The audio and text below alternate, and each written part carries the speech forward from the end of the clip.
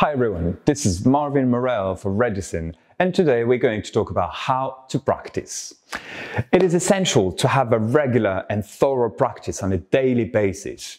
Don't have a drum kit? Don't worry, there are plenty of ways to practice, starting by in your head.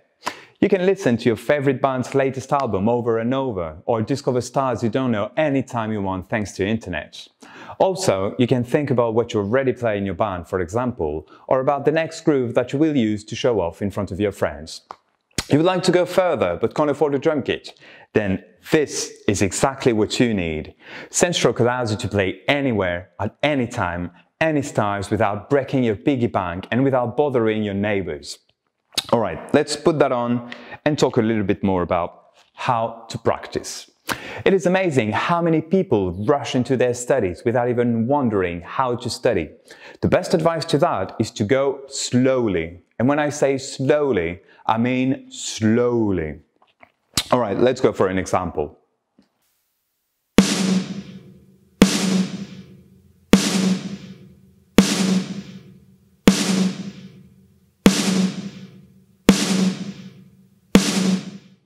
See, I took the easiest exercise, going just right, left, right, left.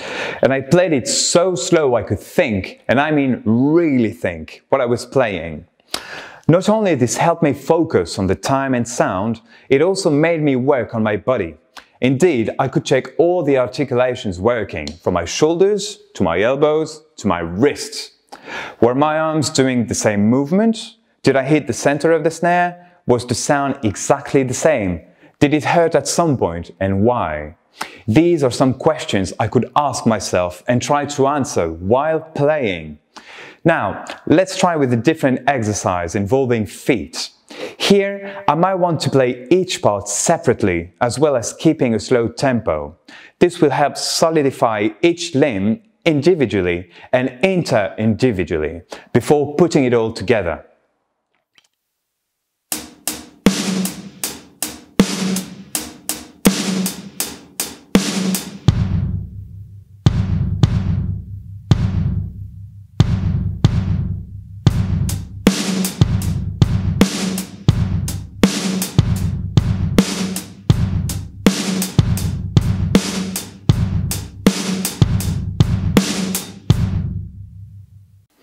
It might sometimes take a little while before mastering a groove, and it takes years to master an instrument, if not an entire life.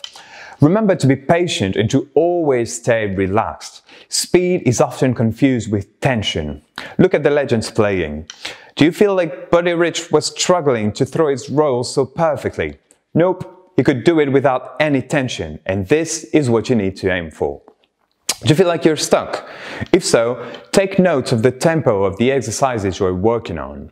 If you work well, you will notice that everything gets easier with time and that your tempos will gradually build up. Still stuck? Tell us about your experience in the comment section and we'll try to help you. Or follow the channel for more lessons. This is still Marvin Morelle from Redison. Keep on drumming and see you next time.